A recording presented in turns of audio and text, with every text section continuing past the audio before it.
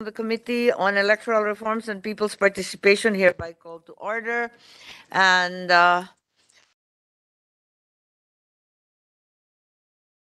yes, given that a mere suspension was called at the previous hearing, there is no necessity to establish a quorum.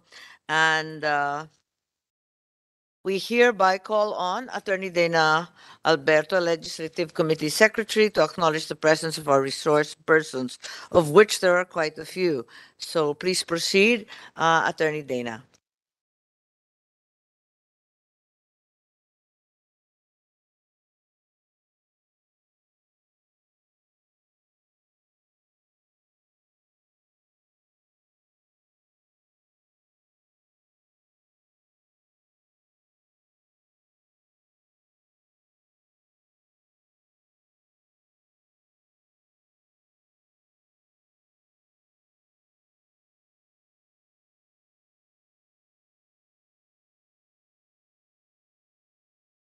Teka.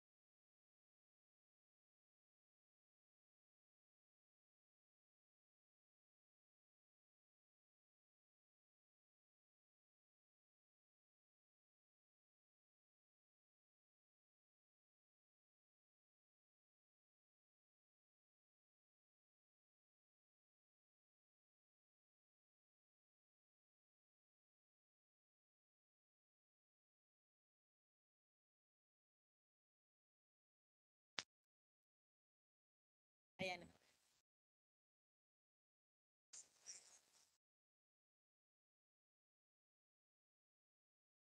Yung sa Comelec wala. Oo, sa kabilang.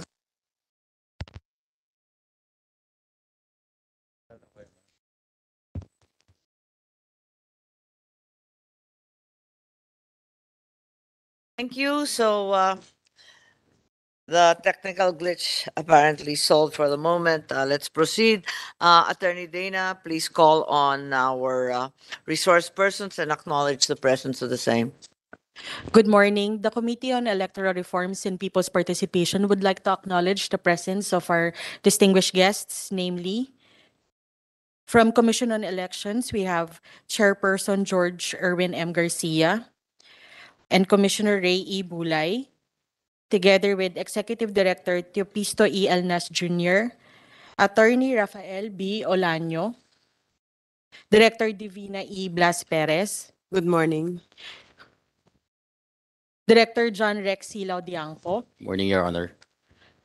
Director Ephraim Q. Bagid, Good morning, Your Honor. Attorney Roseanne B. De La Cruz Reyes, Your Honor.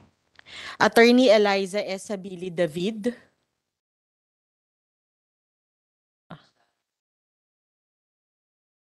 okay. Miss Arifa M. Jamil, Mr. Fritz Michael O. Sales, Okay. From the Bangko Sentral ng Pilipinas, we have Mr. Redentor Paulo M. Alegre Jr., Attorney Catherine Anty Limbonay Aldon, Mr. Edward Joseph D. Robleza I. From DICT, we have Director Jocelyn Tendenilla. Good morning. Good morning, Your Honor.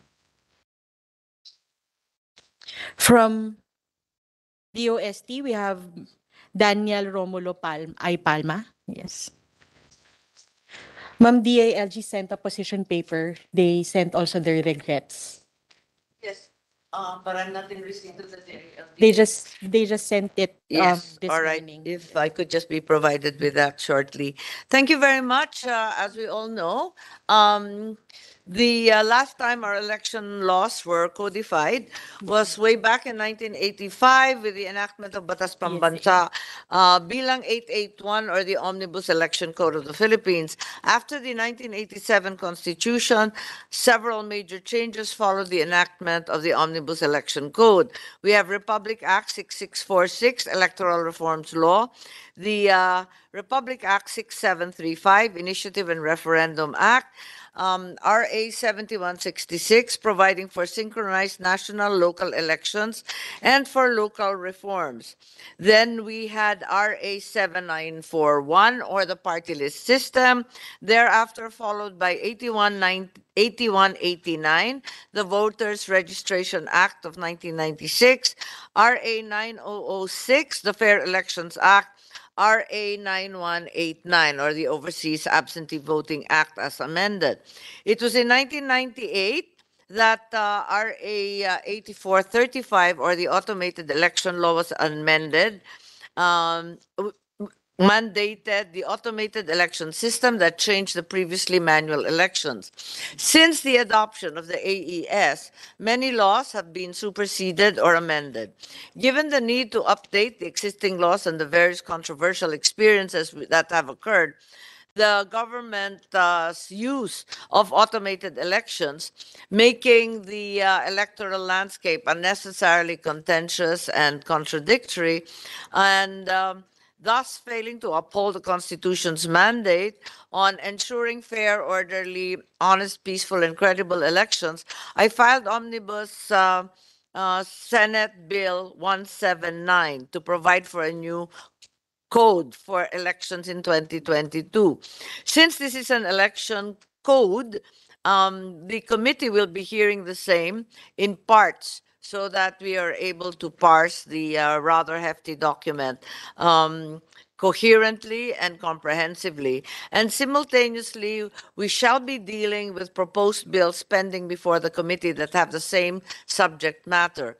In addition, I enjoin the COMELEC also to add resolutions and other issuances from the constitutional body that may enrich and clarify many of the provisions hereby pending. We proceed with the public hearing, and as we know, the first topic that will be dealt with is the topic of the registration of voters. And this encompasses Senate Bill 179 by myself, the registration of voters during the pre-election period, Senate Bill 572 by Majority Leader Joel Villanueva on the use and implementation of an online system, Senate Bill 746 for the procedure of registration during barangay elections, and that's also by Joel Villanueva. So I suppose we can begin with the online registration acts, thereby numbered, as well as House Bill 7241 by Speaker Romualdez, also approved by the House last March 6 and transmitted to the Senate the day after. So perhaps we can proceed with voter registration online, not to preclude the personal filing of applications, the successful submission to be automatically registered, security measures, and efforts to undertake the elimination of the HACOT system or registration in bulk.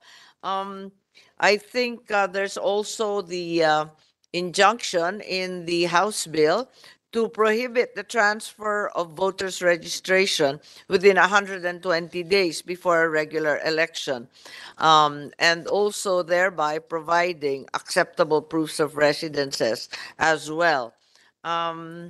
The pre-election period exercises also include the section on the registration of SK, senior citizens, PWDs, and others. So we will undertake all of this. I believe that the COMELEC on its own, with its broad rulemaking powers, has allowed COMELEC Resolution 10715-2021 for online filing, reception, and processing of applications. Also, alternative and more convenient procedures for senior citizens, PWDs, and persons deprived of liberty. Satellite registrations were also allowed under COMELEC Resolution 10868 of 2022, and change of name by reason of marriage also was undertaken by your resolution 10868 of 2022. So already there's been an effort clearly both by the legislature as well as constitutional commission to rationalize and modernize these efforts for pre-election. So perhaps the very first question, during the recent presidential election, COMELEC resolved to adopt online filing. And we know that reception, processing of applications, reactivation, transfers, and so on were undertaken online given the extremely high number of COVID cases during that difficult period. My question will be is whether COMELEC will be able to continue with the adoption of said online system um, in this following elections. I assume that the barangay elections in October are going to be the next following one. Is online registration going to be applicable for what we understand to be a manual exercise? Anyone from the COMELEC, please?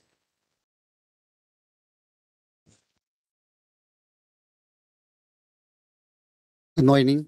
Good morning to all. As far as the COMELEC is concerned, online registration may not be done by the Commission during the resumption of the registration by February of next year. For the information of the body, Your Honor, we conducted the continuing registration from December 12 to January 31 only in preparation for the barangay and SK election. So if we are going to resume by February of next year, in preparation for the 2025 election, we would like to be very candid that automated and online system of registration may not be possible simply because under Republic Act 8189, which is the present law on registration, voters will really still have to appear personally in our registration site in view of the biometrics that will be taken from these voters, the fingerprint, the pictures, as well as the signatures, Your Honor. Likewise, the voters will be, when they submit their application for registration, this application should all be under oath. And if we are going to use, for example, a smart cell phone for purposes of registration, Your Honor,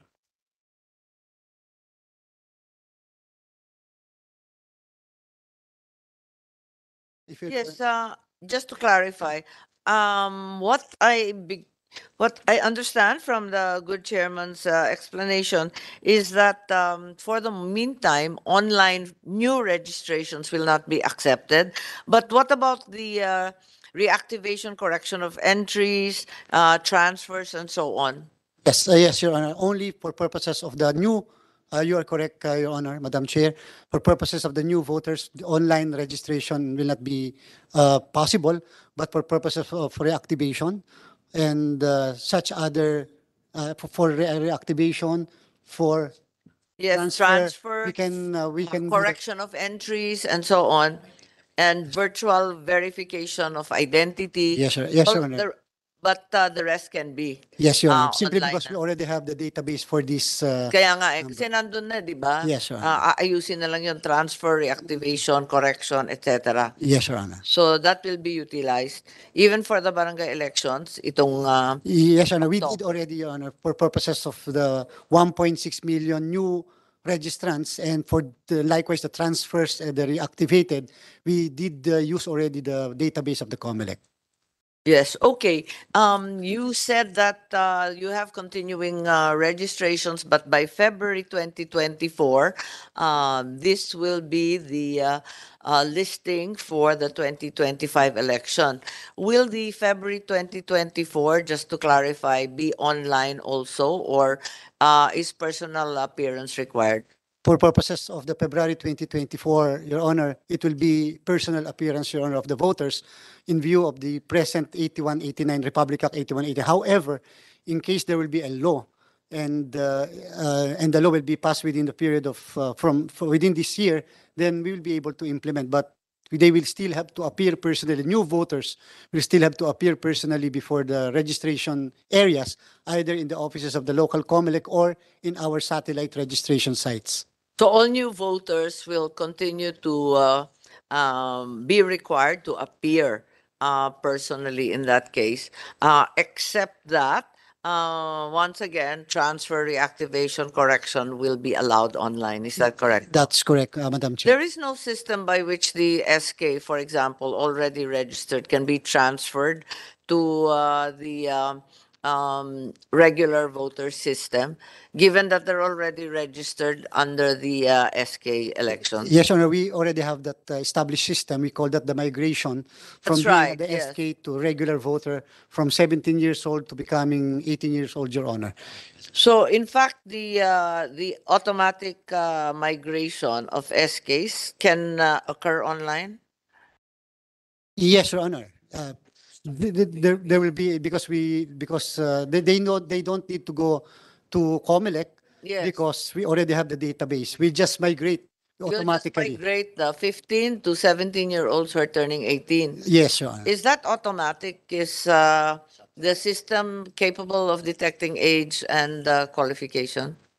Yes, Your Honor. Pwede, di ba? Kasi Yes. dati ginagawa na yan. Yes, Your Honor. We are So- doing that. So, whereas online registration for new voters presently is not allowed and is not likely to be allowed unless a new law is passed, in fact, transfers, corrections, reactivations are already being undertaken for previous registrants, as well as an automatic migration for SKs who have become of age or turned 18 during that period. So yung dalawang yun, parehong online na. Yes, Your Honor. Okay. So there is also a provision under Majority Leader's bill that applicants be automatically informed of their successful submission, transfer, approval, etc. Online. Is that possible? Or should we adopt that? Yung they will be automatically informed na na-register na sila online. I suppose if you are completely online, that is in fact an automatic response. Once you submit, di ba? Sasabihin naman accepted or not accepted kagad. Is that something that we can input as well, therefore? That's possible, Your Honor. We can do that. We will require our information technology department to come up with a system, a platform by which we can automatically inform these online registered voters. Yes, I would assume that may submit lang naman yan. Eh. Once you submit, sasabihin accepted o hindi.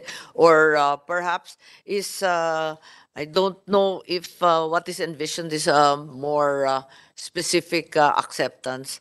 Do you normally, what is the procedure right now? Once a submission is made, how is the applicant informed that his submission was accepted. We- Sa personal appearance po. Yes, Your Honor. Under Republic Act 8189, all application for registration, reactivation, for transfer will always have to be approved by the Election Registration Board. That's the first. Whatever is the action of the ERB, there will be a notice to be sent to the respective voter, the voter applicant. At the same time, all of the actions of the Election Registration Board will have to be posted in conspicuous places, Your Honor. But assuming that this is online, you're saying that the final step of the approval by the ERB will not be online. It will be a physical posting in a central area or at the precinct location. Is that correct? That's correct, Your Honor. So the automatic information is not possible. This point, we have not yet implemented such a system. But however, Your Honor, this is a very good idea. If online application was done, then perhaps we can also do online for purposes of notice. Okay, let's please explore that possibility because it's contained in one of the drafts. Of course, this is a major game changer as far as voter registration is concerned. Is the COMELEC aware of any technology that will allow the online taking of biometrics, given that we just had that splendid exhibition at Sofitel? I assume that one of the technologies offered should at least have addressed this issue. We saw several technologies during the exhibit. However, Madam Chair, Your Honor, our problem really is in the implementation. The problem, Madam Chair, is whether these voters are the same voters who will give the biometrics. It's quite easy to get the images, even using a smartphone. You can just click the phone, and then your images can be sent to the commission. But however, when it comes to biometrics, it may happen that the voter who wanted to register online is not the same voter who gave to the commission the biometrics or the fingerprint. So it's very difficult administratively, Madam Chair, Your Honor. Are there any proposed solutions from the providers? The initial proposal within the commission, Madam Chair, as per study of our ITD, is to use the smartphone. There is we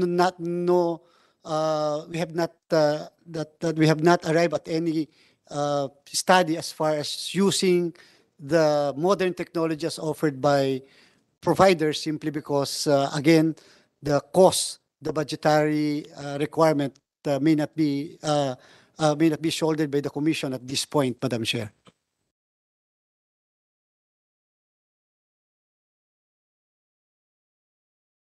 So right now, the application of biometrics will once again have to be in person, given our inability to secure the identities of applicants. Is that correct? That's correct, Madam Chair. Plus the administration of oath of the voters, Your Honor.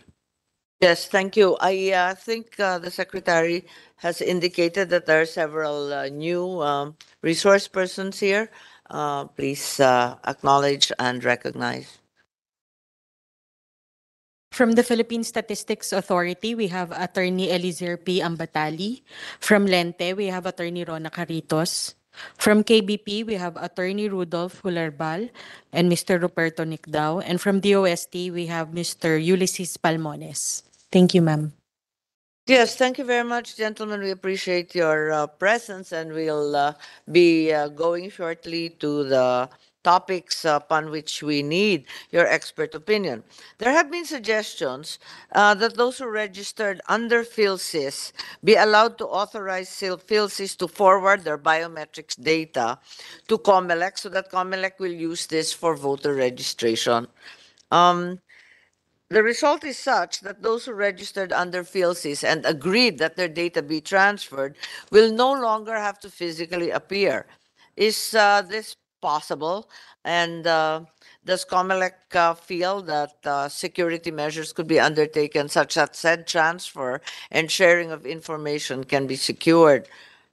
Madam Chair, for purposes of data sharing, we can always enter into data sharing agreement with the PSA for purposes of the PLCs.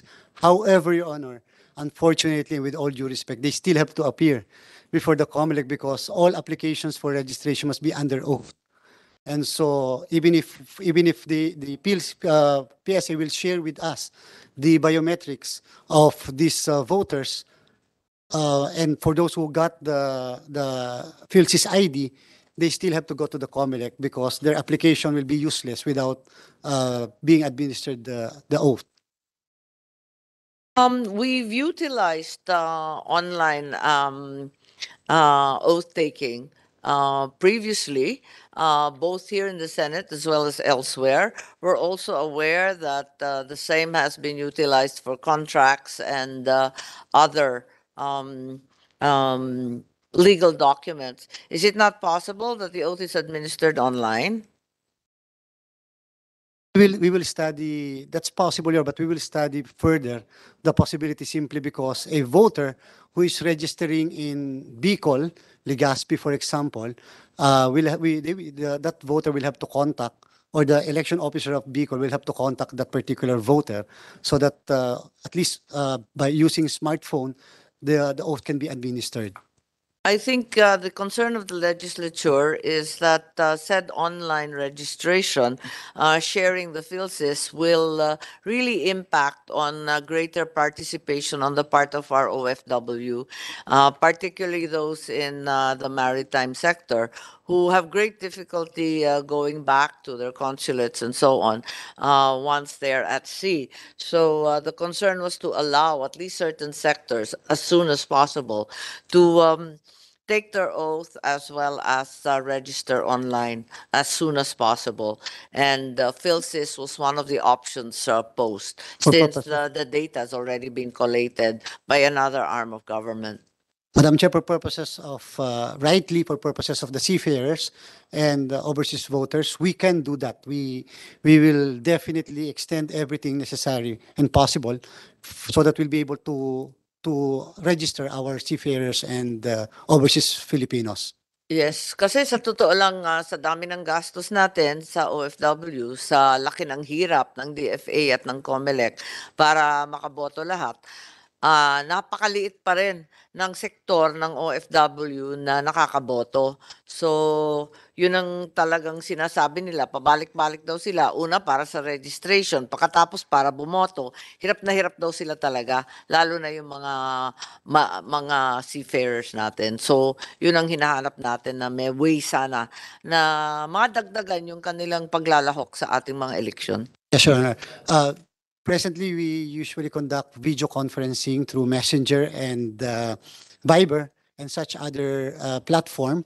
And definitely, we would like to reach out to our seafarers. In fact, we will have our mall registration for seafarers. In fact, we will even set up polling precincts for seafarers even before they are deployed, because there are several instances, Madam Chair, during our hearing, during the budget hearing for the COMELEC, it was raised by the Honorable Senator Tolentino Yeah. that there were about several thousands of seafarers who were not able to vote because That's they are correct. still waiting. Oo. We are going to set up polling places in certain areas so that they can be allowed to vote even if they are not yet deployed. Tama. Pero yun nga, dahil alam naman natin, napakagulo ng sitwasyon ng deployment sa seafarers at OFW. Maraming na-repatriate, tapos umalis ulit, tapos na-repatriate, pabalik-balik sila. So sa kaguluhan nun, sana mabigyan natin ng kaunting tulong na makapag-register sila online pagkat yun yung issue na 2 beses nga sila pupunta sa konsulado o sa anumang presinto, nahihirapan sila doon. Okay, so maybe we can think about ways and means. In the 2016 elections, the COMELEC chairperson at the time, James Jimenez, said that the employment of the HACOT system is prohibited only during voting at election day. But it is not prohibited during registration period.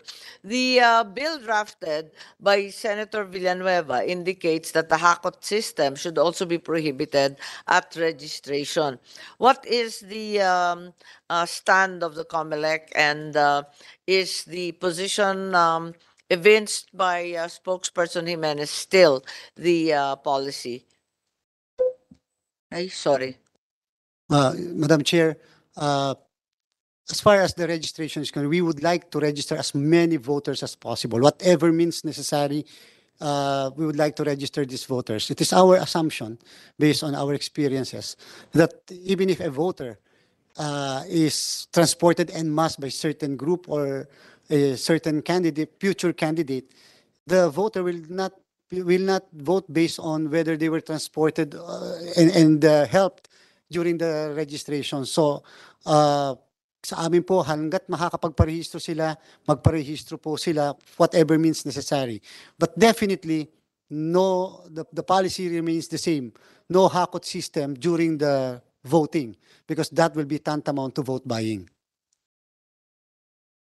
But there still remains no prohibition on HACOT to register.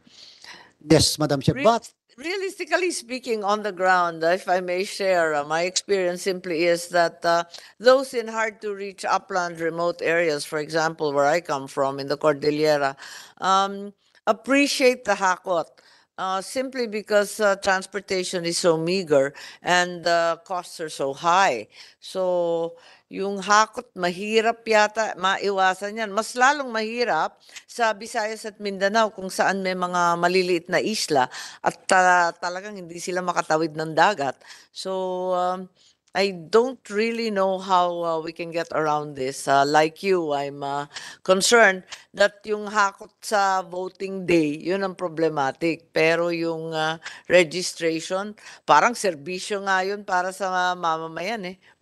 Madam Chair, kahit po sa IPs, sa vulnerable sectors natin, sa mga PWDs and senior citizens, when we were at the commission the members of the commission were at Palawan, we saw for ourselves when these IP member communities, dinala po sila en masse by certain groups per barangay, kasi po 11 rivers po yung tatawirin nila eh. So sinusundo po talaga sila. And to us, natutuwa po kami doon dahil at least po nakakapagpa-register sila kahit na sabihin po natin na hinahakot. But if there is a law, then we will have to implement the law. The problem, Madam Chair, is Yun nga, pero practically speaking, mas lalong hindi makakaboto yun pag hindi hinakot eh.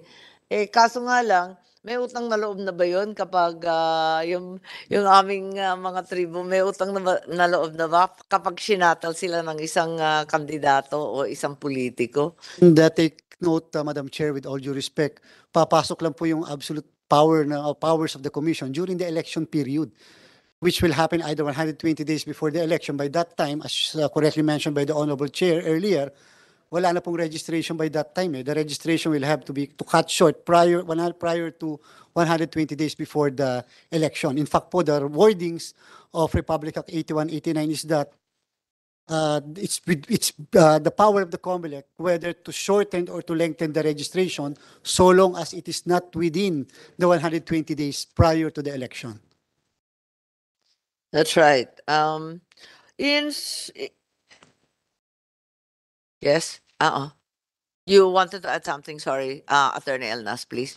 In addition to that, good morning, Your Honors. In addition to that, Your Honors, based on sa data, information, and experience namin, inaakyat namin, binibigyan namin ng specific or identified or sariling voting centers yung mga IPs natin na nasa bundok para hindi na sila hahakutin ng mga kung sino-sino man, Your Honors. Well, hanggat kaya, pero hindi mo naman maaabot lahat eh. Talagang yan lagi ang problema sa amin at sa iba pang mga probinsya. So, in some cities and municipalities, there were oppositions filed against hundreds of registrants on the ground of failure to prove or to comply with the residency requirement. How do we prevent this in this case? Do the election registration boards have the resources to accurately verify that the residents actually reside in the place where they seek to register? Kasi that's always been the issue with the flying voters and the alarm raised by the register anywhere, vote anywhere plans. Madam Chair, Your Honor, under Republic Act 8189, they will have to show only an official, a government issued ID or any identification as duly recognized by law to prove residency, such as postal ID, senior citizens ID, student ID for purposes of the younger ones, and driver's license and or gun licenses. So yun lang po yung requirements unless merong kasama yung tao, lalo na po sa Register Anywhere program or project, may kasama yung tao na magsasabi na taga dito po talaga yon o siya. Admittedly, yun po yung defect and problem din ng ating registration. Easily, anybody can procure a card to show na ito po yung address niya. And, Oo, lalo ngayon, pagkarami-rami ng card, may senior citizen, may PWD, napakaraming card, tapos magkakaroon pa ng solo parent card. So, maski anong card, halos makukuha mo. Ang problema dyan, anong ginagawa by way of information doon sa mga daan-daang registrant na ino-objectionan sa COMELEC? What do you do with all those cases that allege that there's been a failure to prove residency? Madam Chair, yes. What happens to those cases and how do you prove or disprove the same? Yung mga election officers po namin, election assistants, kasama yung mga casuals, they usually go around pag kami applicants and verify as to whether these voters are indeed residents of this place. For example, Madam Chair, in San Juan, there was a complaint. There was even a petition filed before the COMELEC, and I will not be able to explain further in view of the sub judice rule. But there was a complaint that these voters are actually not residents of this place simply because they gave only one address. Several hundreds of them gave only one address, and so the election officer was verified the truthfulness as to whether they indeed are located in that place, and they found out that these persons are located in a compound with several shelters. So there's only one address. Ganun din po yung before na reklamo, sabi po doon sa likod ng LRT sa may Pasay, isa daw po yung address. Yung makita po kasi ay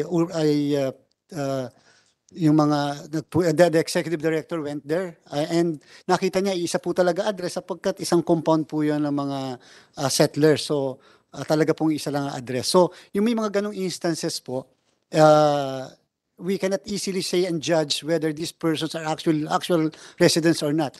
Those who are opposing, they will have to go to COMELEC, file the opposition, and the election registration board will have the final say. If I may, Your Honor, as a former practitioner, maybe we can also look into the composition of the election registration board. The ERB is composed of 3 members, Madam Chair. First is the election officer of the area. Second is the civil Sorry, the election officer of the municipality or city. Second, the civil registrar. And third is the supervisor of DepEd. I see. And most often there are complaints that the members are politicized. Well, there are Especially- employees, no, of the local government. The civil register, yes, Your Honor. And then, of course, the supervisor of the teacher, although Oo nga. DepEd is within still the LGU. So they will still have to vote by majority. If you needed to recommend an expansion or perhaps a change in the said composition, what would it be? Anong mas maigi? Sino yung mas ano bang sasabihin natin ang mas detached or less politicized or definitely not an employee of the incumbent LGU? We should include a citizen's arm in the area as duly accredited by the commission. Right. And likewise, political parties, either from right or left, there should be representation in the election registration board. Yes, I think that's a good suggestion. I think mahirapan rin sila mag-verify nung actual actual residents kasi ilan lang sila at nakapako sila sa opisina, sa totoo lang yung mga trabaho ng civil registrar at ng teacher, hindi naman maligalig yan na sa kalsada na malalaman lahat ng address ng bawat botante. Madam Chair, yes, correct. I would like to cite an example, a very quick one. In Antipolo, there were about 400, less than 500,000 registered voters, and the COMELEC has only 2 election assistants and 1 election officer. And that's why, so it's very difficult really for our people to even verify the the truthfulness of the addresses of these prospective voters. Yes, I think Commissioner Bulay might have an idea here to help us. Madam, thank you. I would like to thank the Honorable Chairperson for having the courage to do this thing. Especially it's vintage 1985, and no less than her own father crafted the law. I find it very amazing that there was no attempt to change the law. Even presidential decrees, then there was no attempt to amend it. I find it very amazing. On the question of cases filed motu proprio by the COMELEC on double registration, transfer of registration, there's this present problem which Chairman Garcia instructed my office to put a system to help our own EBAD. Ma'am, the complainant, who will be the complainant? Will it be the director of EBAD? Then she will not be, she cannot do anything anymore because these cases, currently we already have 2,000, I think if I'm not mistaken, 2,000 plus cases all over the country. Now, if you file cases against these people, who will be the complainant? And who will be your witness? The first registration or the EO where the second registration was paid? So there is no actual system there. That's why I am really, Madam, very much happy in the law we're trying to craft for us, because although it's 978 pages with 11 articles on the COMELEC, Article 3, we did divide it into people knowledgeable enough. We would like to thank the Honorable Senator for her guidance, aside from her sponsorship, and giving us the chance to explain the side. This does not only come from the main office, Madam Chair. We have people in the field who has comments consolidated. But I do think we cannot finish this month, because I think we need another month, Madam. But all these questions which you're propounding are very practical and on point. So, Thank you. so permit us to take note of all this, especially the group of Chairman Garcia here who he brought. They're all there in the committee, That's but we right. have slow people. They're very good, and they're all lawyers, and they're all having the problem of this. Thank So you. basically, if we be given at least 2 months more from this month, we will be able to finish a complete draft, have it submitted to the Anbank for their approval, Madam, before being sent Yes. to your office. Yes, Commissioner Bulay, thank you very much. And we really need to work together on this. At the end of the day, the expert on elections and electoral reform is still the COMELEC, and we always defer to you and your experience and wisdom. It's important that the field practitioners and officers are consulted, because they confront the larger number of the problems in implementation, as mentioned by Chairman Garcia. Hindi naman namin naintindihan lahat ng pasikot-sikot ng mga problemang to, bumabagsak na lamang sa amin kapag may suliranin ng malaki. So, kinakailangan talaga solusyonan sa lalong madaling panahon. Thank you for that. And I intend Chair. to put this towards a technical working group in any case, where it can be more freewheeling and we can hammer together some language that's appropriate, liberal enough so that the COMELEC can exercise its broad-ranging rule-making power, and also stringent enough that we still abide by the spirit and policy of law. Attorney Elnas, please. Yes, ma'am. Thank you. Dagdag ko lang, ma'am, doon sa issue on preventing non-resident individuals who will register in particular area, ma'am, no? Just in case makakalusot sila sa ERB hearings, yung mga citizens arm ng COMELEC are there for us. They are very much willing to file exclusion proceedings before the court. But the problem is that there is a corresponding financial burden on their part when they filed this petition for exclusion cases before the municipal trial courts. So with that, hindi na sila, umaayaw na sila mag-file because the courts are asking filing fees for each and every voter or for each and every petition that they will file against this coloro or these voters who wanted to register in an area where they are not actual residents, Your Honor. That's So, correct. That's another consideration because of the onerous burden of Yeah. fees for every single complainant or alleged spurious registrant. Tama. So ano bang dapat gawin doon? Your Honor, if it will be incorporated in the law requiring the courts to dispense with the filing fees, that would Is there a way to shorten the procedure na yung COMELEC na lang mag-decide, hindi kailangan dalhin sa korte? Madam Chair, if I may, with your kind permission, the right to vote is a constitutional right, and therefore it's always judicial in character. Na nga eh. The only way by which But the you also have quasi-judicial powers in many, many cases can that annul- it's been exercised. Yes, Madam Chair, we can annul the list of voters, but of course there will still be procedure. But when it comes to individual voters, the courts will have the final say. So the only thing we can do is really urge the courts to waive in all the cases possible the filing fees. Yes, Madam Chair, if it will be included in the law, then definitely the courts will have to follow, and there will be no filing fee, because this is a public interest case, and this being a public interest case. Yes, I agree po. You can make a good case for that. Yes, That in fact this is really public interest, and they're exercising their right to suffrage. Shouldn't be charged, and it shouldn't be burdened with additional fees and charges. And Madam Chair, if we're going to likewise change the law for purposes of records, we'd like to request likewise to strengthen the election registration board. They are receiving 1,000 pesos honoraria. That was the other consideration. So natin. maybe we can increase the honoraria for the election registration board members. They are screening thousands of applicants for registration and receiving only 1,000 pesos. So maybe we can increase even by 5,000. Receive 1,000 for what? For the entire duration?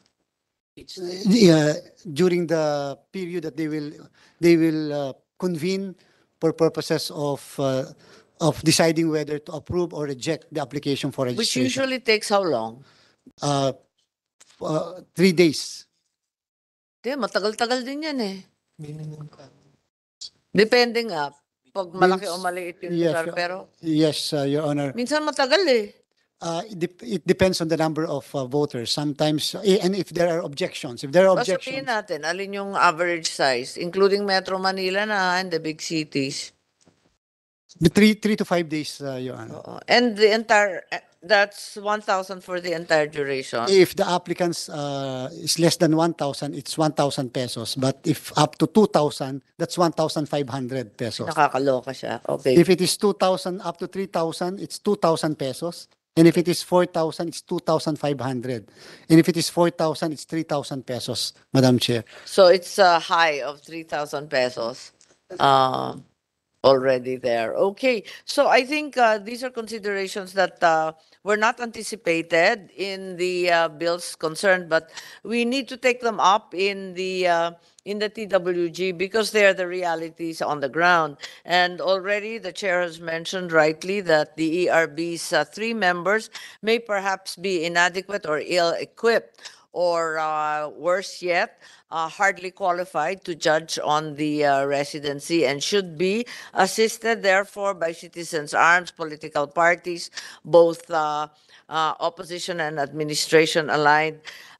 Secondly, that in fact, according to Commissioner Bulay, which is correct, there are procedural issues. Until today, we are not clarified as to who is the actual complainant, and if the first or the second complaint will be the basis. Thirdly, Attorney Elnas, just to round up, the financial burden of filing fees in court are onerous and difficult. And fourthly, once again from the chairman, that in fact the ERB is provided with very, very little wherewithal to actually go around, given their stipends of only 1,000 to 3,000 pesos for hundreds of thousands in certain cases of voter applicants. So thank you. We proceed. If that's all right, this will all have to go to a TWG in any case. And I'd like to proceed at this point to the next item on the agenda. And that is the issue of election and campaign periods, campaign and election expenditures. The laws concerned, well, the items concerned are the Chapter 3 in the Omnibus Draft Senate Bill 179. We also have Senate Bill 1157 regarding the authorized expenses that I also filed. Also, Senate Bill 1159 amending the Fair Election Act as well. So these are the things that we need to deal with. The agreement in the 18th Congress was to retain the present provisions on election and campaign periods, except that for barangay and SK officials, the campaign period was shortened from 15 days to 10 days. Tama po ba yun? Okay lang yun, we leave it at that, no? Kasi wala namang issue dyan eh. Yes, Madam Chair. And then the campaign and election propaganda and Article 9 of the new Omnibus Election Code require that during the period of the election, media outlets, and we are grateful for the appearance of the Kapisanan as well as the KBP here.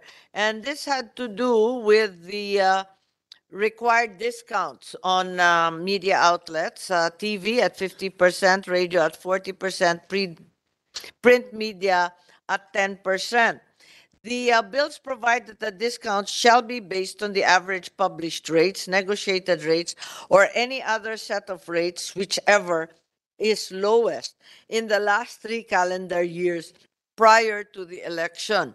So these are the concerns, and we are aware that these are the things that we need to do straight away. Although, as I recall, in 2019, for example, the issue was that whereas the media outlets were prepared to comply, the IRR arrived from the COMELEC only 3 weeks or even later before the actual election date. So it was very late, but that's also because the law was then rather new, I think. So there was that issue. So I was concerned about that. Firstly, the discounts and the implementation of the same. And then with regard to the propaganda, the inclusion of internet, mobile, print, and broadcast, and the requirement that every official register their official, every candidate pala, register their official social media accounts, social media pages, etc., and that only these registered accounts would run electoral ads and boost or promote their electoral posts. So there was also some concern about providing criteria for allowable micro-targeting ads. Given the state of our technology, is any of this practical or implementable? Yes, Chairman Garcia, please. Madam Chair, with all due respect and with your kind indulgence, I would like to uh, first, as far as the COMELEC is concerned, we have a there's a problem when it comes to campaign finance, campaign periods, and such and campaign expenditures, and it starts with the case of Rosalinda Peñera versus the commissioner election. In the case of Peñera versus COMELEC, the Honorable Justice Carpio stated and interpreted Section 15 of Republic Act 8436, amended by Republic Act 9369, that all those who will file their candidacies during the period of the filing of the candidacy, simply because and it's advanced filing, even outside of the election period, several months before the actual campaign period, they are not yet considered candidates, and they are candidates only at the start of the campaign period, which is 90 days for national positions and 45 days for local positions. The problem, Madam Chair, Your Honor, is that during the period of the filing, say for example the filing of the candidacies from October 7 to 15 of 2024, as an example, upon the date of the filing, they are not yet considered candidates, and all their expenses will not be reported to the commission election and will not be included in the SOSE. So you will see left and right, those who are already appearing on television, on radio, and newspapers, and all of these expenses are not yet covered by any law. And in fact, the power of the COMELEC will only have to start 120 days before the election, which is more or less January of the year of the election. That is a problematic situation. The Maguindanao massacre happened in 2010 during the filing of the candidacy when the COMELEC does not have the power yet. We cannot put any place under COMELEC control at that time yet. And anything can happen during the period of the filing, after the filing, and before the start of the campaign period, 90 days for national and 45 days for local. So with your kind indulgence, Madam Chair, I think we have to start first amending the provision of 9369 pertaining to the status of persons who filed their candidacies ahead of the campaign period. Yes, that's right. We recognize that the Peñera ruling is a major stumbling block in enforcing the law against premature campaigning. Would the proposed amendments, for example, in the Omnibus draft proposed by myself, Article 9, Section 95, would that be sufficient to make the law enforceable again? In which case, the next question would be, how do we distinguish between premature campaigning and mere expression of opinion? We need to plug the loopholes adequately, but there are clearly great difficulties in all of this. Indeed, Madam Chair, you are correct. It's very difficult to distinguish whether it's campaigning or not. It will depend on a lot of evidence to be presented before the COMELEC. Section 80 of the Omnibus Election Code was practically amended by the Peñera By the doctrine. Peñera. And so if, just in case, based on the... Assuming that we are able to pass a law in time for 2025, what form should it take such that the loopholes are plugged, as you said? These issues are not so clear cut. Just like what we are going to do with the barangay and SK candidates. They will be filing their candidacies, Madam Chair, by July 3 to 7. And therefore, we are considering them already as candidates from the date of Regardless of the Peñera ruling. because our interpretation, Madam Chair, is that the Peñera doctrine is applicable only in automated election, not in a manual election. That is the loophole, and therefore, we will consider... Ayon din dyan. Then our decision, Madam Chair, is let them go to the courts simply because it will be practically abused and the COMELEC will be rendered inutile if we will not be able to implement the law. So we would like to announce to everyone that when they file their candidacy by July 3 to 7, they are already considered candidates and they will be charged under Section 80 of the Omnibus Election Code. Very clear, Madam Chair, Your Honor, is the ruling of the Supreme Court in Peñera that they interpreted the Supreme Court interpreted the provision of Section 15 of Republic Act 8436 as amended by 9369. Therefore, 8436 and 9369 is the automation law, not applicable for barangay and SK elections. Okay. You're preaching to the choir. I'm all for it. Pero sigurado ako, may basag ulo dyan. Okay, I guess that's a tricky part, no? The premature campaigning versus the clear expression of opinion. The other issue that, of course, comes to mind is the issue of technology and what we can actually do, both in the legislature as well as the commission, to regulate political campaigns over the internet and social media. Do we actually have the capacity to regulate such campaign? How do we intend to regulate the same? Right now, it's only official websites, as we know, that need to be registered. And given the plethora of platforms and other media online, I am wondering if there's a practical way to sort all of this out and do this. And of course, everyone else is welcome to butt in and better yet, contribute to this discussion, which is tricky, not only here in the Philippines, but I think globally.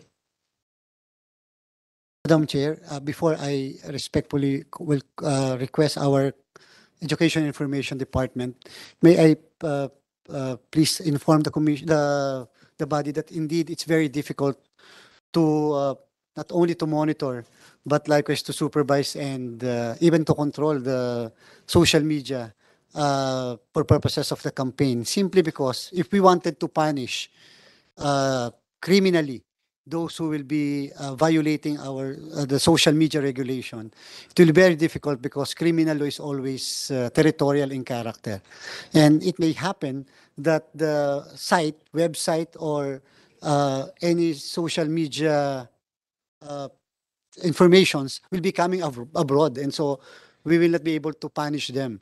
Mahirap, napakahirap po.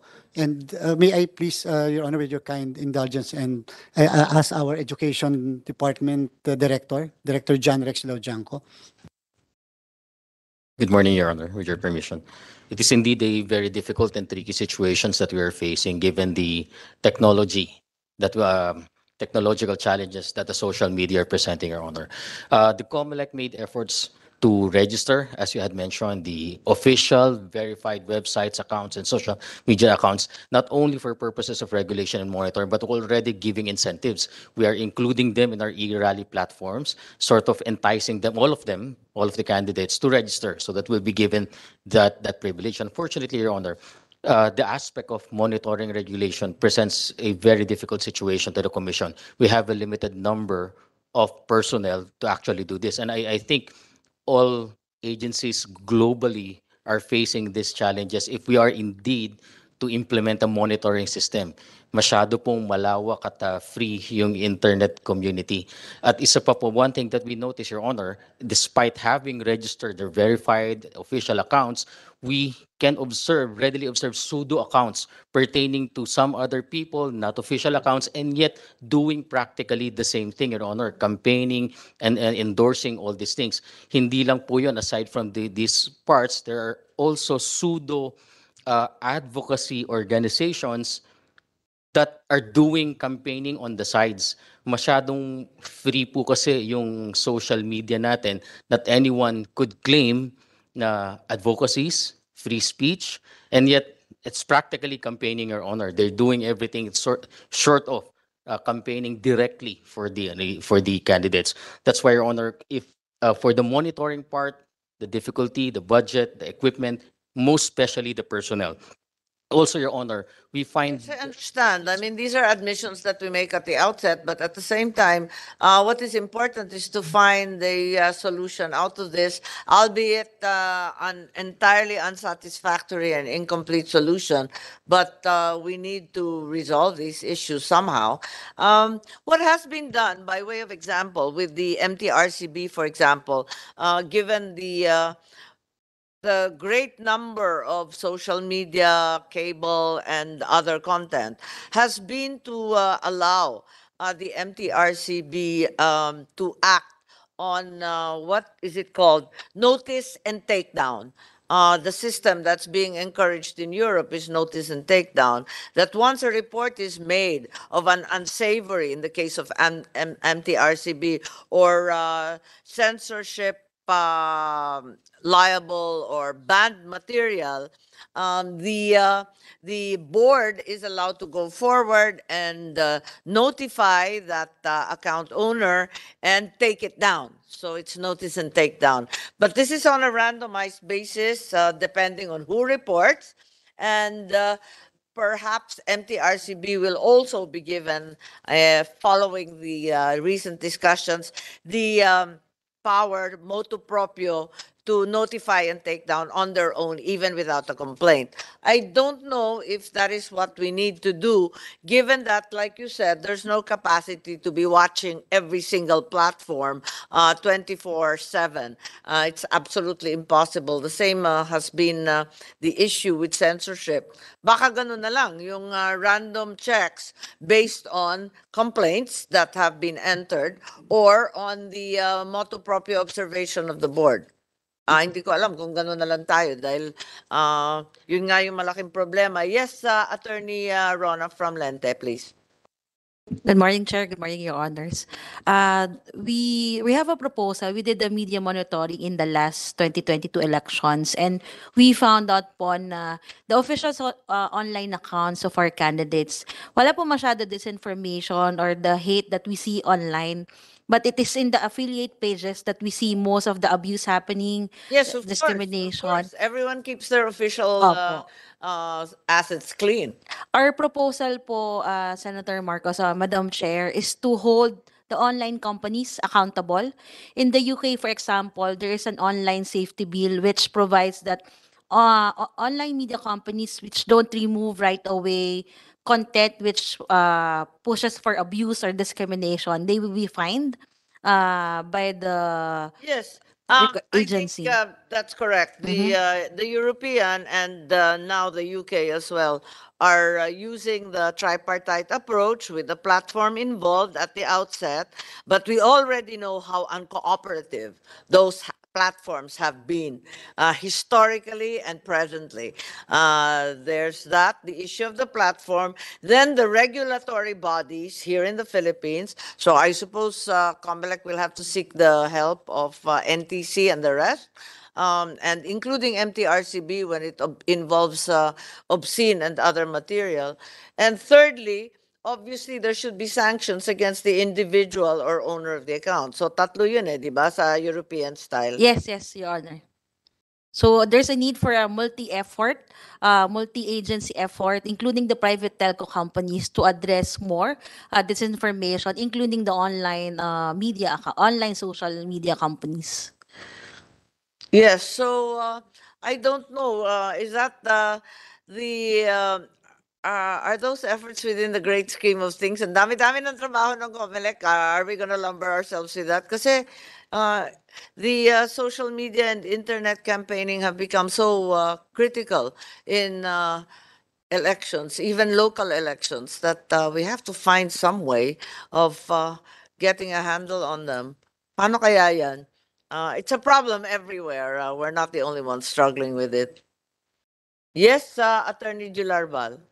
Madam Chair, thank you. On the matter of monitoring, which is perceived to be difficult, actually, if the rules are clear, the political parties will monitor their competitors. It's the experience we have in the advertising industry. The competitors monitor their competition. So in this case, the political parties will monitor the other. That's going to be a natural course of things, Madam Chair. They're the group at greatest interest to report. So definitely the political parties will be monitoring their opposition, no, very closely and much more assiduously than we would ever do. Yes, Mr. Nicdao, please. Just to add to what Attorney Larbal mentioned, in the self-regulatory environment of the advertising and the media and the broadcast industry, the competitors is the one who report. But there's also a system of regulating, and that the system of regulation has a a quasi-judicial body that rules on this. So I think a quasi-judicial body, in the case of, for example, in broadcast, the KBP does that. Competitors complain to the KBP, and KBP makes a ruling. In the case of advertising, there's a body called ASC, Ad Standards Council, where competitors complain against each other, and the ASC will rule against, on the complaint. So in this case, I echo what Attorney Rabal said. The political parties are the best, are in the best position to monitor. The question there, who do they report to? I think there has to be a body that will receive these complaints. I guess at COMELEC will be Yes, I suppose they would have to tell the IT department of COMELEC. Right. Yes, I think that's correct. I think at the end of the day, the opposition is always the most reliable reporter of the violations of the other side. So, Commissioner Bulay, please, any suggestions? Thank you, Madam. I've been hearing the suggestions which are also very much on point. One is the COMELEC has the power to appoint during the election government and private agencies who can help us. So that takes care of a little bit of those things. Number two suggestions from the ground, Madam, is the ads that appear for a certain candidate is presumed to be theirs. So basically, is presumed to be theirs. So basically, they are obliged to report this also.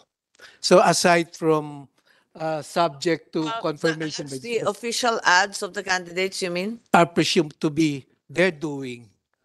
Yes, correct. Whether what platform it appears. So basically, they're also on the lookout. So whether that is a thing that will help us monitor more, aside from the opposition, that is the suggestion from the field's personnel, Madam. I don't quite understand the ads. The official ads have never been a problem, as I recall. The official ads are always quite anodyne and inoffensive and basically tout the qualifications of the candidate without accusing, the opposition of salacious or other unpleasant, corrupt behavior.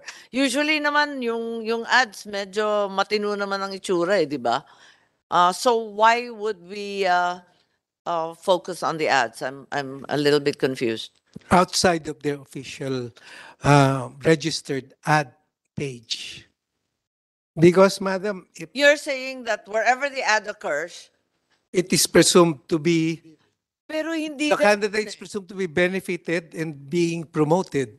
Okay, I have personal knowledge of this because I thought it was most bizarre that the opposition, for example, in the last election, was buying ad space in my vlog, for example, simply because my vlog was rating so highly.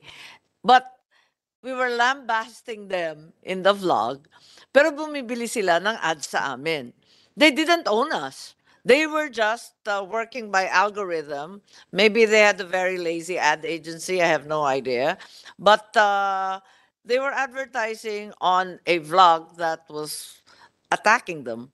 So I don't know what that means. I mean, palibhasa nag-a-advertise sila sa akin noon, di ibig sabihin na responsible sila para sa sinasabi ko. Kasi binabanatan ko nga sila eh. Ang habol lang kasi nila views eh. Wala silang pakialam kung pro or against. They just want to access. And I guess there's also the perverse notion that anyone listening to me, baka may madali sila. Maybe they'll be able to get someone. I don't know. Publicity, good or bad, is still publicity. Pero how do you do that? Kasi yung ads nga nila, bumibili sila kung san-san eh. Magugulat ka. Ako, nagulat talaga eh. And also, Madam, it will have a bearing on our cases for Laking overspending. utang na loob ko sa'yo, sir. Thank you, sir. So, Salamat, sir. Thank you. with that, I would like to take Thank this you, Your opportunity Honor. to Thank you, make sir. a plus or minus percentage, Salamat, sir. not the exact one, on the amount of computation, Madam. So because the second Okay, mayroon violation kanina.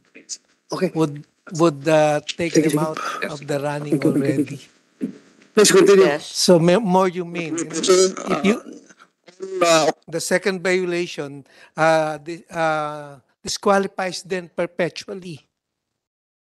led And the led by disqualification, madam, then is Police Lieutenant if Jonathan they Susongko fine, they already inside the Office of the is Wealth out and of Personal Development Lending the Incorporated two number violation rule. Now, if 1742 they declare and they commit mistake on the Jose computation, Abad Santos that becomes Street, a criminal Barangay offense and 252, is Tondo, filed in Manila. court. So it's better not Insolvent to file and the recovery. anything, just pay the fine. So it's like that. Thank you, madam. Madam Yes, Chair. thank you. I think that's an interesting proposal, though, and it's proven very, very effective, as observed by Attorney Hularbal. Totoo, there's the ad boards have been very effective in cleaning up everyone's act, essentially. So, perhaps that's something that could be explored.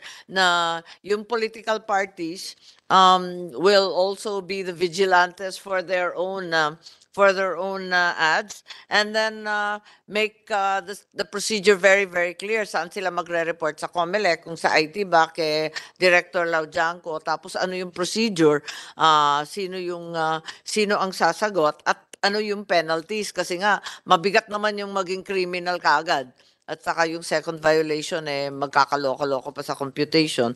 So, I guess these are ideas that can be explored, Chairman Garcia. At the same time, of course, enjoining the telecoms and the NTC and the DICT, DOST, all of them to join the fray with COMELEC, because you can't do it alone. Chairman Garcia, please. Yes, Madam Chair, with your kind indulgence, for the information of everyone so that we can put this in the right perspective.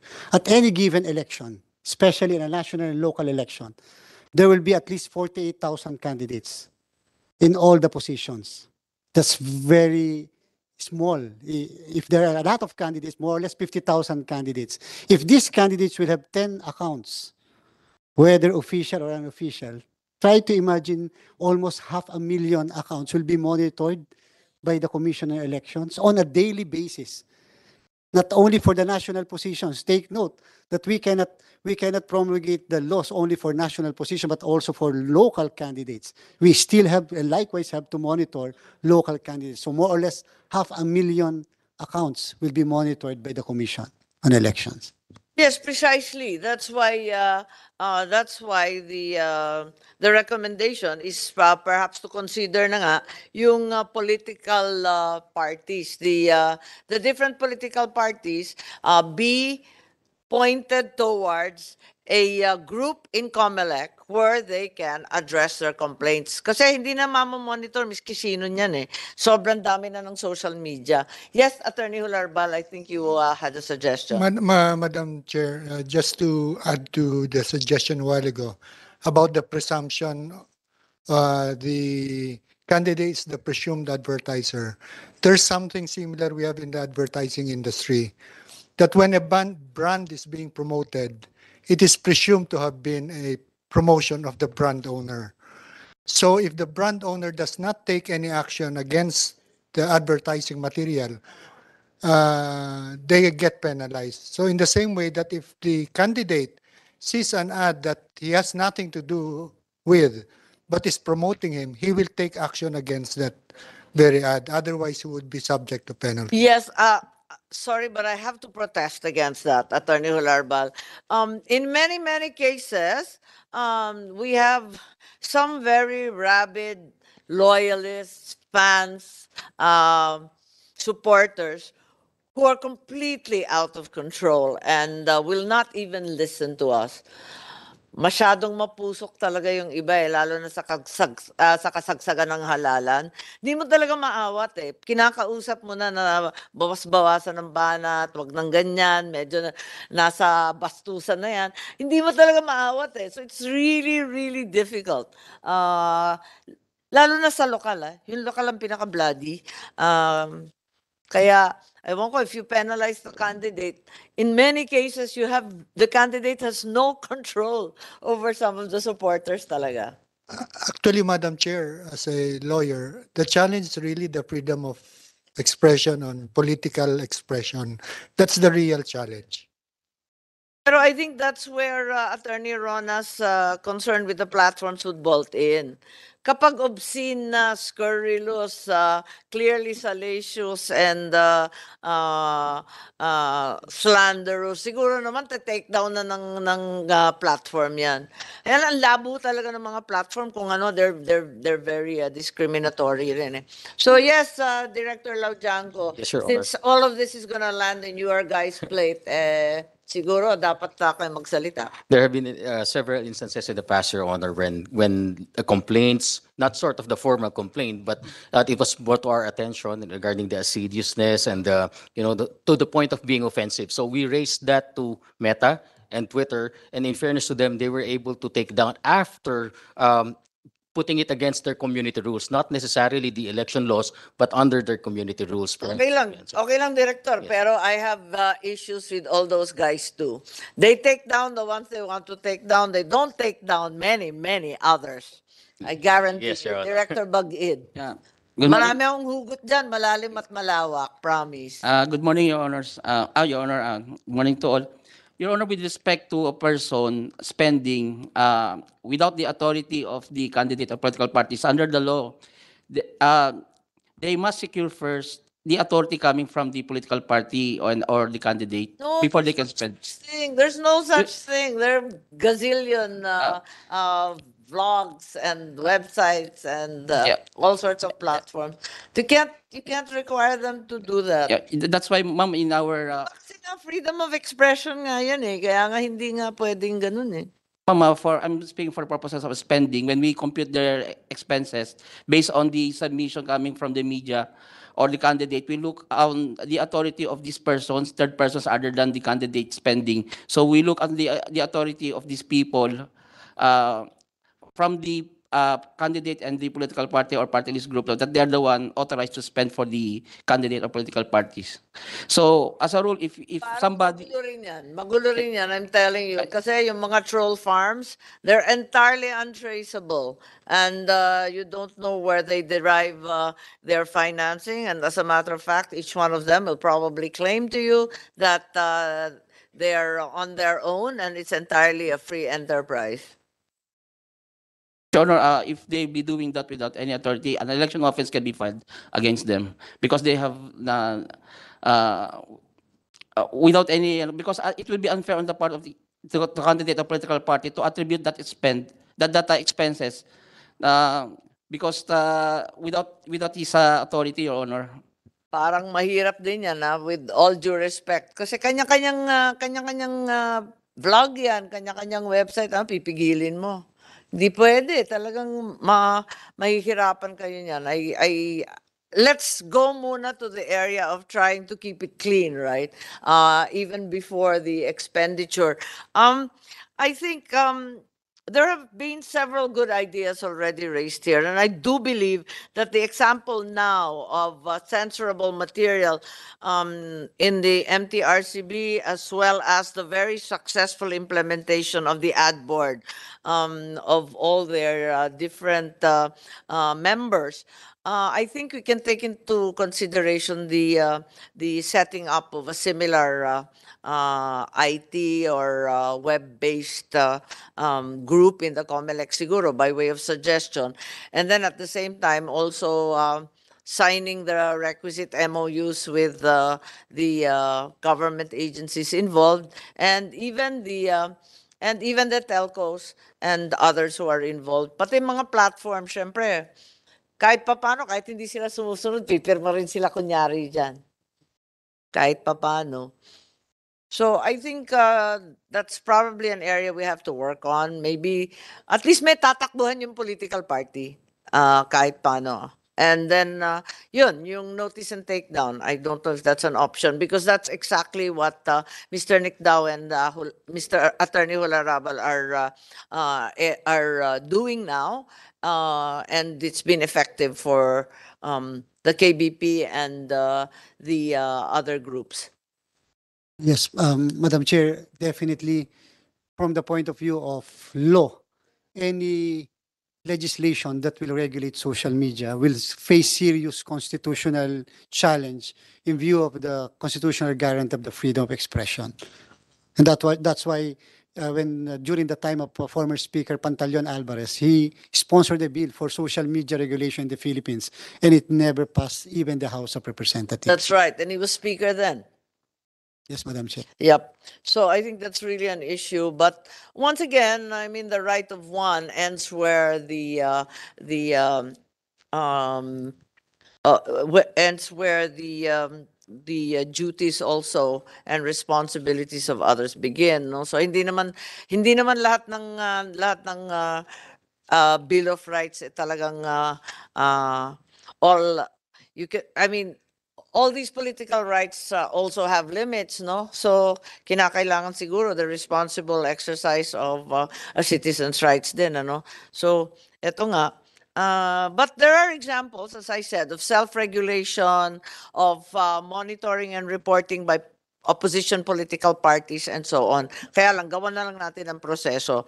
I think I have two more issues so that we can finish and round up our hearing and proceed to TWG, at least on the topics raised. And firstly, there are various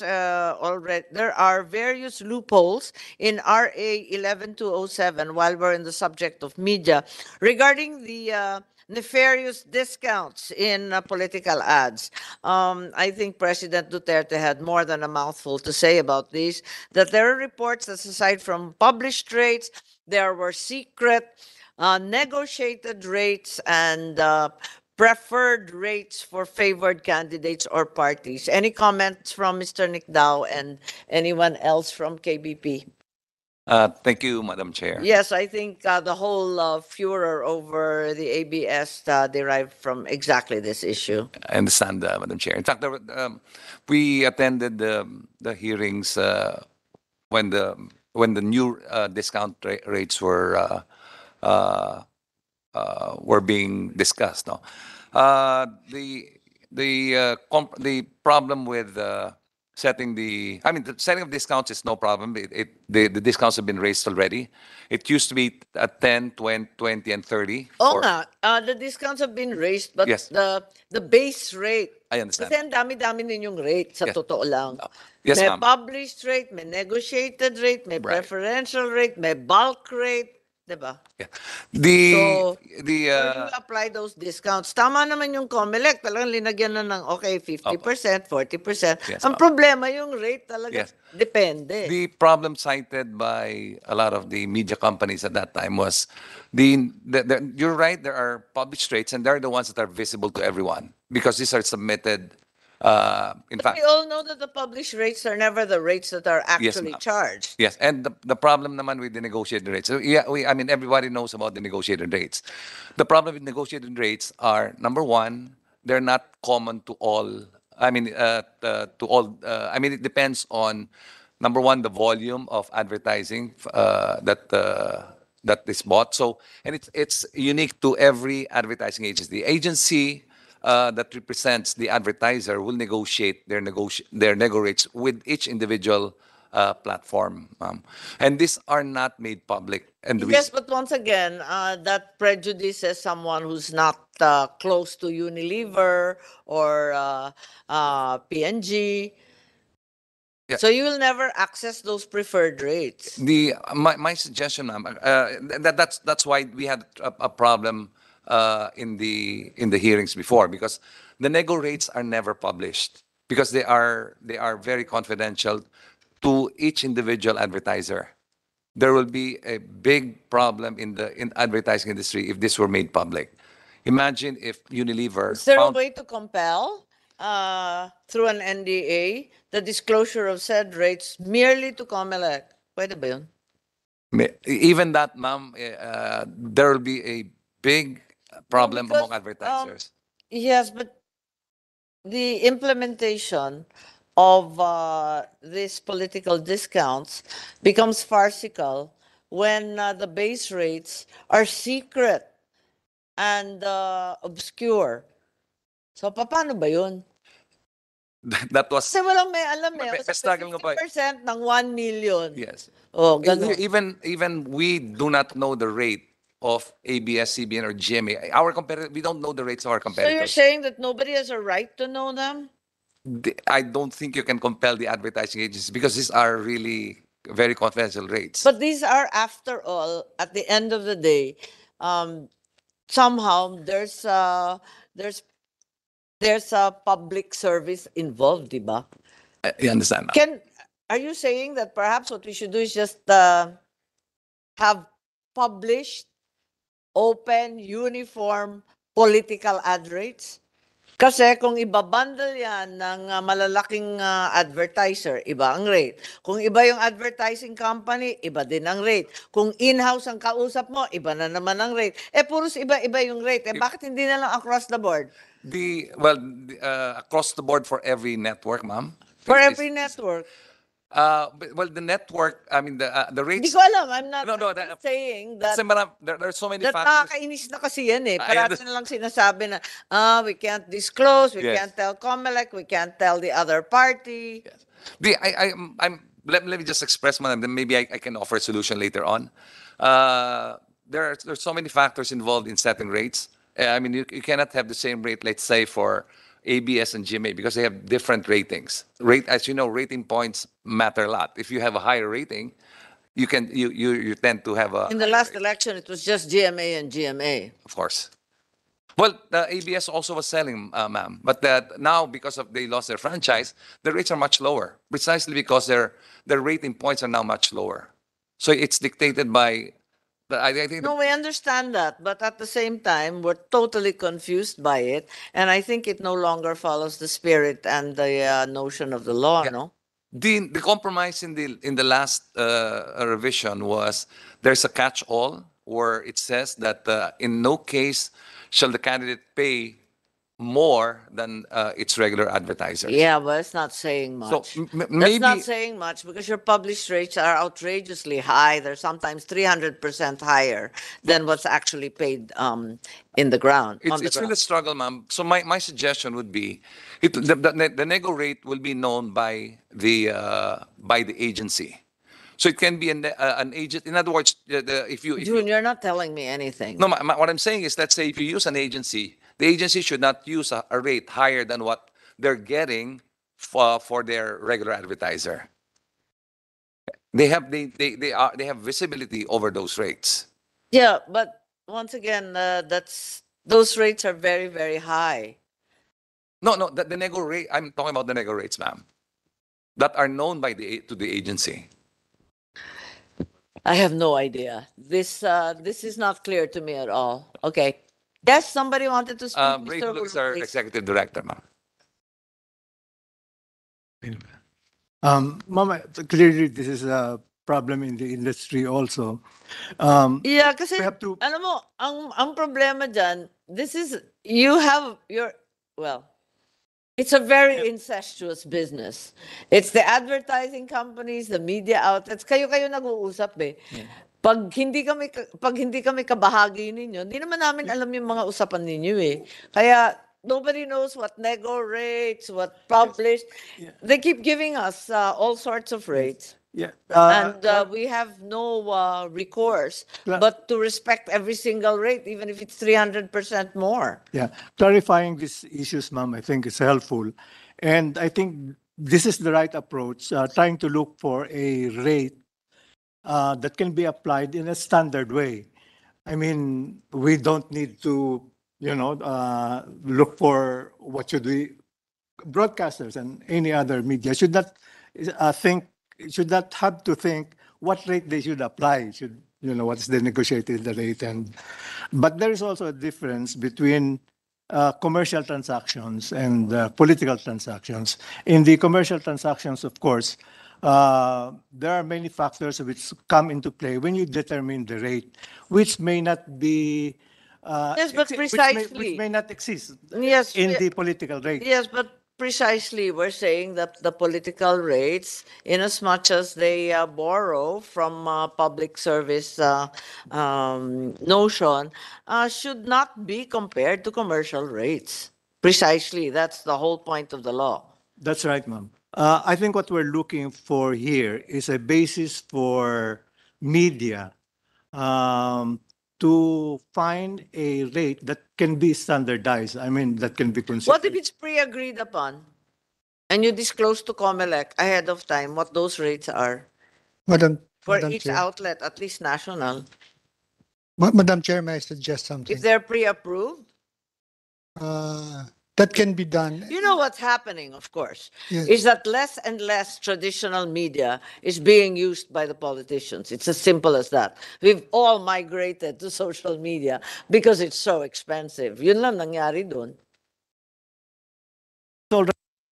Which also Mawawalan lang kayo ng negosyo. Kaya Yun nga, lang talaga which nangyayari sa kamahalan ninyo. which also already affects the demand for traditional media. Kaya lahat ng local radio stations naghihikahos, di ba? That- Yun talaga ang that- realidad. yes. That in Nawala na yung tobacco ads, nawala pa yung political ads. Paano mabubuhay yan? Tama po. That in itself puts a control on increasing rates of media. But again, going to the point I was trying to make is that, for example, the approach that the committee is taking now, I think it's the right approach. It's just we have to find the right solution. For example, in the last version, we have, for example, removed in one of the proposals, removed the need for computing the average rate, meaning hindi na po ngayon calendar, no, the past 3 calendars here. That makes it simpler to compute the rates now. So that's a move forward. So if you can have things like this where it will be easier for us to compute what the rate should be applied. When we say average rates, that's also very clear. Pag pumunta tayo dun sa negotiated rates, dun po yung dumarating yung problem. Kasi what is a negotiated rate? And what is lower than what is the lowest negotiated rate? Because we know very well, pag negotiated, yun nga yun. That's why it's negotiated. Because it doesn't apply equally to everybody. It depends on the kind of business that they put in. It's the kind of conditions that the advertisement will be broadcast. Yung pong ganon. But there are improvements I think that we can still do. But in the case Well, of I was average- going to say, Mr. Huroga, very simply, any published rate, 50%, whichever is the lowest published rate. Wala nang nego-nego. Masyadong magulo eh. Paano kung ganon? Madam Chair. Any published rate, wherever you published it. Wala nang negotiated. Masyadong malabo yun eh. Pero ang problema, magpa-publish kayo ng napakatataas naman. Madam Chair. Yes, Attorney Hula May I Ramos. bring a parallel? The industry, the broadcast industry at least, can come up with classification of its stations. And yes, and we can say that this group of stations cannot charge more than this. So that can be a subject of quote-unquote negotiation with COMELEC before the election and say that these are going to be the rates. These are the stations affected by each classification. And it's in effect a nego rate with COMELEC or the candidates. Yes, I think the local area is one place that we can probably categorize. Kaya yon. Ang problema natin, the great overwhelming presence will be GMA. In as much as they're the only remaining national network. So yun ang problema. Kasi the excuse cited many times by the previous administration is that given the number of political ads, laging nababump off si Presidente Duterte, di ba? That doon nagumpisa yung alitan. And my family is also very, very aware of that having happened many times. Mababump off ka, binayaran mo yung prime time, tapos papasok ka sa umaga ng Sabado na wala naman nanonood ng telebisyon. So parating nangyayari yun. Ngayon, that will get even worse kasi iisa na nga lang eh. GMA na lang talaga ang TV. So how to avoid these things? So Chairman Garcia, Commissioner Bulay, please. Madam Chair, would like to offer a solution. Republic 9006 empowered the COMELEC to merely regulate media entities during the campaign period. May we respectfully likewise propose that an amendment to 9006, or even in the proposed omnibus election, revision of the omnibus election code, that the COMELEC likewise be empowered to regulate media agencies during the election You period. were saying that you're allowed to regulate right now. Under 9006, media entities only. Yeah.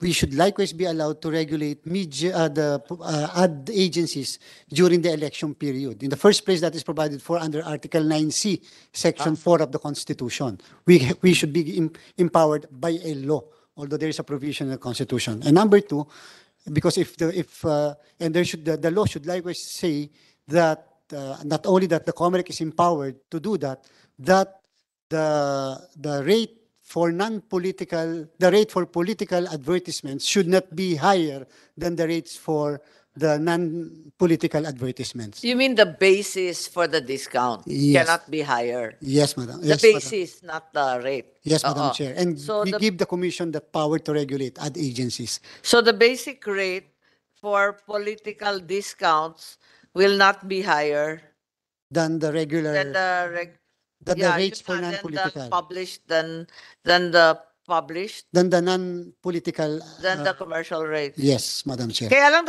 yun na nga, there lies the rub eh. Kasi the commercial rates nga, iba-iba eh. Meron mga secret negotiated, may bundled rates, may kung ano-anong rates eh. But if the COMELEC will be given that authority to regulate the ad agencies, then kasi po hindi sila nagsasubmit sa amin, nagsasubmit po yung mga media entities, yung mga receipts, Kaya yung mga nga resibo. We will even compel and these ad agencies during that election period lang naman po. The power, we will even compel them to submit everything to the Commission. So yung bagay na hindi po nasasabit sa amin, mapapasabit na po sa amin ngayon. Yes, we can have a look at that. Surely there's really room for compromise eh. Magulo masyado eh. Yes, Commissioner Bulay, please. Thank you, Madam.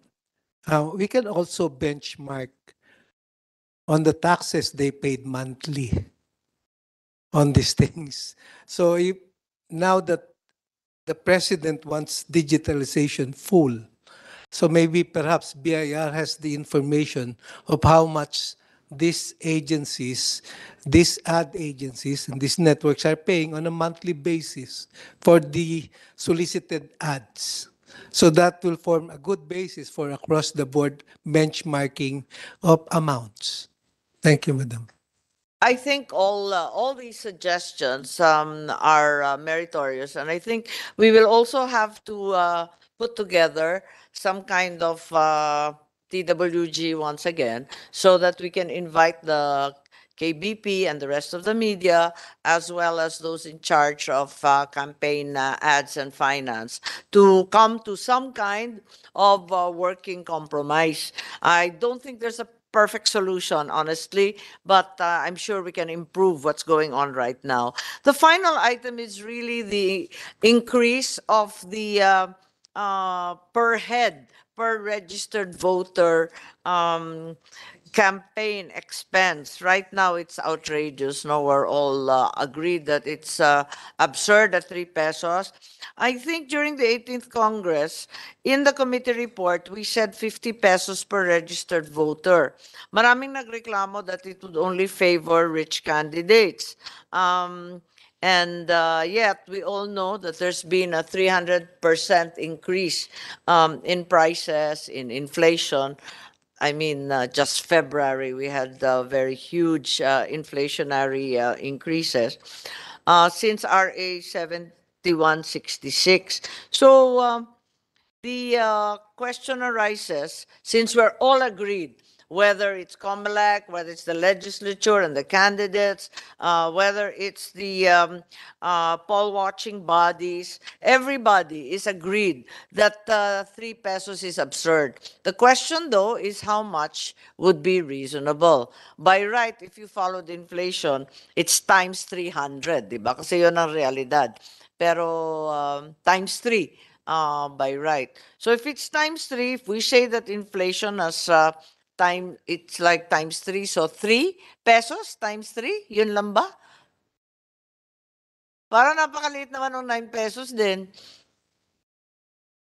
Kaya nga, yung 50 naman, para tayong tawaran sa bilasang isda, no? Tapos yung 50 pesos naman na sinasabi noon, that was originally proposed, sabi naman nila masyado daw mataas yung committee report ko, yung 50 pesos. So, I actually don't know where to put it anymore. So, there was some level of agreement that somewhere between 20 and 30 pesos para sa president and vice president. At which, nagreklamo naman yung mga senador, kahit naman daw sila Senate, kahit sila national office, hindi naman sila tatakbo ng president and vice president, and they're only one of 12. So, presumably, di-divide by 12 yung gastos ng president and vice president. Ganun ba yun? Hindi ko nga alam eh. Yun nga, nasa tawaran na tayo. Everyone's agreed, itataas. Pero magkano itataas? Yes, Commissioner Bulay, please. Thank you, Madam Chair. I was thinking more of exploring setting a threshold, not a fixed amount. So candidates can adjust their expenses just so they don't go over the threshold. So Does that work? It- Can you give me a simple arithmetical example? during my confirmation hearings, Madam, Senator Drilon was asking me if 1,000 pesos per vote was fine because I was saying, as city prosecutor of Manila, I'm prosecuting these cases, and all of us are guilty of perjury because we said that this is a real expense, and actually it's not. So, say for example, Madam, threshold of 300 for president per voter. So, from 1 peso all the way to 300, there is still no violation. And so, if whether you're rich or poor, you have a bracket. But you raise the ante to 300. Yes, The madam. threshold But is the that's- same as the per voter. Because I'm trying Kasi to. pag minmaximize mo yan sa 300, there will be candidates who are rich enough to come close to that amount. Yes, madam, but we face with the reality that elections are elections are for rich people, actually. Kaya nga eh. But the threshold will operate at exactly the same way as the maximum eh. At least for some candidates who are willing to lay out that much money.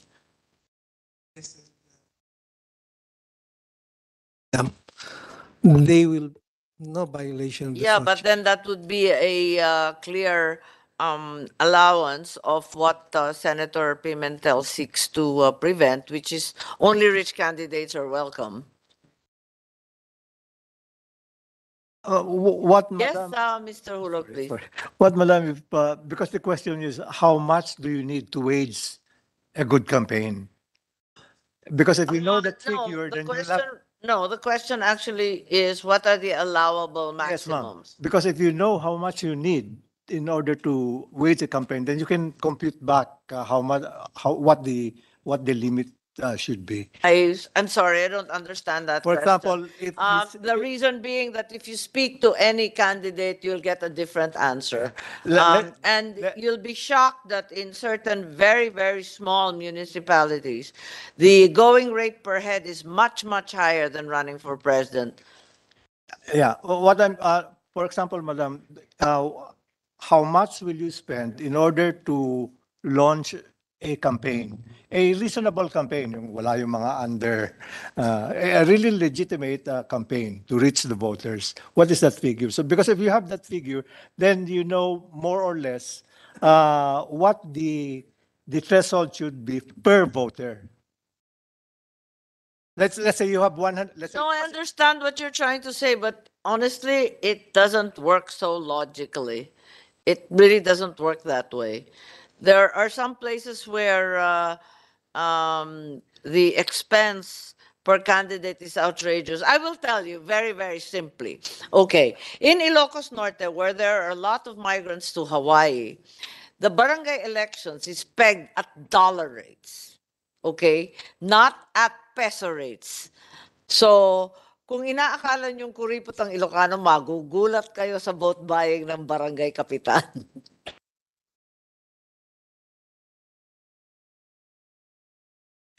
Madam Chair. Nasashock ako eh. Chairman Garcia, please. Perhaps at this point, even during the 18th Congress, there was really a report by the Committee on Electoral Reforms, and it did not pass through the plenary. Maybe we just correct merely what is provided for under 71. There is an unfairness in 7166, and let's analyze. For candidates without political parties, they are allowed to spend 5 pesos. With political parties, 3 pesos. Political parties, 5 pesos. For candidates for president and vice president, 10 pesos. Without any distinction as to whether the candidate for president or vice president belongs to any That's political. one clear amendment. We should- Walang kaaway yan. Yes, Madam Chair, we should amend that in order to distinguish whether the candidate for president and vice president has political party or no political party, because it's unfair. Those with political parties can spend 10 pesos plus 5 pesos additional because of their party is entitled to 5 pesos. Yes, that's right. Not Tama. unlike May plus pa yan eh. Yes, Madam Chair, So not unlike it always is unfavorable for independents, ano? That's right, Madam Chair. So maybe if the amendment can be done, then the amendment is to increase the allowable expenses for candidates with no political parties, for president and vice president. Pero the alternate argument was made naman during plenary na we are discouraging political parties.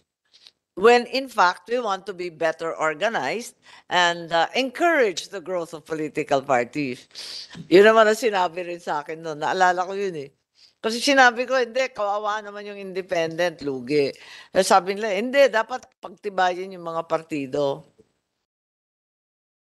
Just the same, Madam Chair, but the other candidates, we still have political parties. However, it's a matter of choice whether a candidate will have a party or not. There are a lot of candidates right now, even candidates for senators without any political party. Tama. Kaya as a consequence, kung mapapansin natin, sa mga nakaraang alahalalan, for president and vice president, yung president lalo, wala talagang nag-i-independent. Kasi lugi ka eh.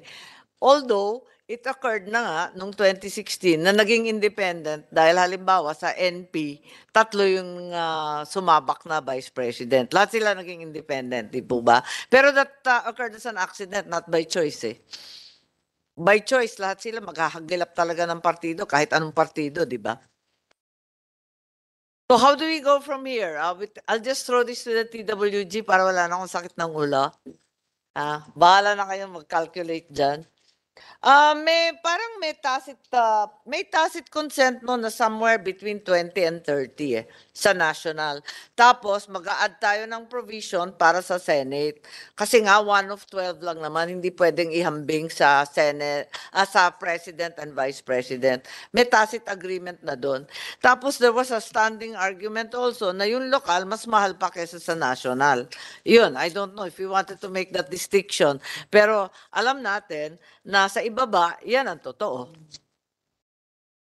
So, thank you very much, gentlemen. I'm going to throw this right back at you. Yes, Mr. Alegre, please. Madam Chair. Yes, I'm happy to hear from you guys. You've been very patient and quiet all along. So good morning, Madam Chair and everyone. I cannot speak to how much should be the amount for say president in terms of campaign expenses, but what we can offer is information on how much is the value of 10 pesos in 1991 now. Okay, so based on our estimates, there's this factor that Madam Chair mentioned, the 3 times 3. So based on our estimates, the factor should be about 4.5. Yes. Yes. So 10 pesos before, so by the end of 2022 is worth 45 pesos. So however, ma'am, if we bring it to February, the estimate is 48 pesos plus 3 pesos. For the 4.8. So hindi, 4.8 times. So yes. Times.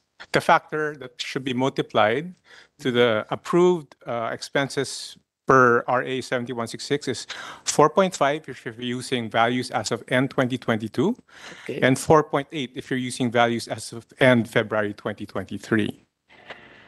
Okay.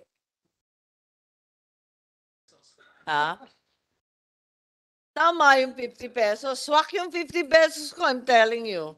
Yeah, I wasn't wrong. I wasn't wrong. Based on inflation talaga and cost of living, talagang nasa 50 pesos, di ba? Hindi Pero- talaga malayo eh. Pero ma'am, from the BSP's point of view, as we want to control inflation, by the end of 2023, we think inflation will be lower. So maybe when this discussion Okay, is... I'm praying with you. Thank So, you. ayun po. So Tama, for tama. consideration of the committee. Oo. Hindi tayo nag-aaway diyan. I'm in full agreement, but praying about the inflation. It'll go down, but I don't know how much down. And However, shortages in the offing. just a disclaimer, we based our estimates from the data of the Philippine Statistics Authority. And should there be calculation methodologies discussed, we would defer to the Statistics Authority since they are the authority. Tama, oo naman. Yeah. Sige. Attorney Ambatali. Yes, PSA ka rin pala. Yes, good morning, good afternoon. Good afternoon, Your Honor. Yes po. Yes, we are computing the consumer price index, and we are recomputing sometimes, especially for the construction industries, to align it into the current price. So, Sige. yun So yung- can you put that in writing? In Sige po. PSA at saka si Mr. Alegre at saka Director Tendenilla. Can you put it in writing? What would be the rates that we should follow? No, so that it helps me also in plenary because I said 50 pesos and they were all like, it's too much. Everyone started screaming. But really, by definition, from 1991 to the present, it's a lot. It's a lot more, and the sum bandied about was actually justified. And based on our calculation, Your Honor, we have a 5.5% inflation rate year on year from 1991 to 2022. So that's basically the data that we have. Thank you, Your Honor. And very underestimated kayo, yung 9.3 na ipababa ninyo sa 8.9. Mga magikero rin kayo. I cannot comment on that, Your Honor. Hindi, biro lang. Inaasar ko lang kayo. Yung unang number, nasa 9.3 eh. Tapos ewan ko bakit naipababa. Magaling. Okay. Baka po seasonally adjusted po yung we take into consideration the seasonality of the prices. Okay, thank you very much to everyone. And yes, now for our finance guys, if you could put it on paper, just the inflation rates that should be taken into account, we'd be very grateful because that justifies whatever increase we have in mind and makes everyone understand that it's far cry from 1991. Maraming salamat sa lahat ng COMELEC. Marami po tayong trabaho. Kayo na mag-TWG. In as much as it's a virtually 1,000-page document, umpisa na lang natin dito. We'll just parse all the sections so that we get somewhere. There are areas where there is almost universal consensus. And obviously there are areas where we'll have to invent the provisions as we go along. Thank you very much.